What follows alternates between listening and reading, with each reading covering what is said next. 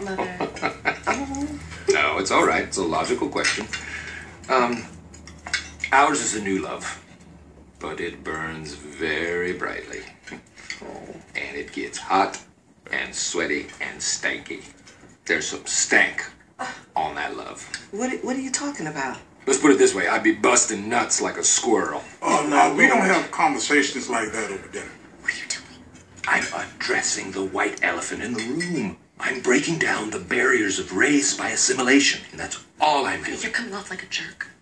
I think it's going well. If you haven't noticed, we don't converse like that. Okay. Look at Big Papa down here. He's saying to himself, shit, look at this honky. Sitting at my table eating my food in my house?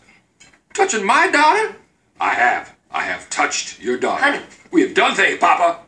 You ain't gonna like it none. Oh, my goodness. I mean, I'm just a guy from Terre Haute, Indiana, with a big old dick and a fat wallet and a spleef the size of a baby arm, just looking for someone who wants to smoke it. Let's get some smoke going in this place, right? This ain't no Superfly. What is your problem, man? Linda, I don't understand what